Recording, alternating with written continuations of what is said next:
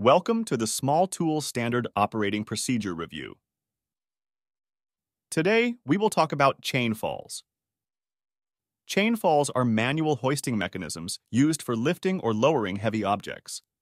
They are often utilized in industrial settings and construction sites to move equipment, materials, or machinery. Let's review the safety guidelines for this tool. When it comes to chainfalls, the primary rule is never to exceed the weight limit specified by the manufacturer. Overloading the chain can result in failure and potential injury. Before you begin, thoroughly inspect the chain for signs of wear, as well as any deformities or cracks in the links or hooks. Once you've confirmed that the equipment is in good condition, you can proceed to lift.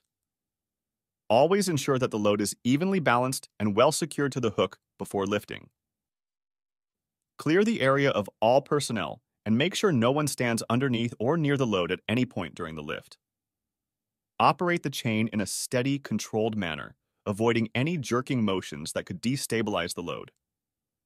Once the object is moved, carefully lower it to its designated location, ensuring that the area is clear of personnel and obstructions. Always remember to store the chainfalls in a dry, clean area to prevent corrosion and wear.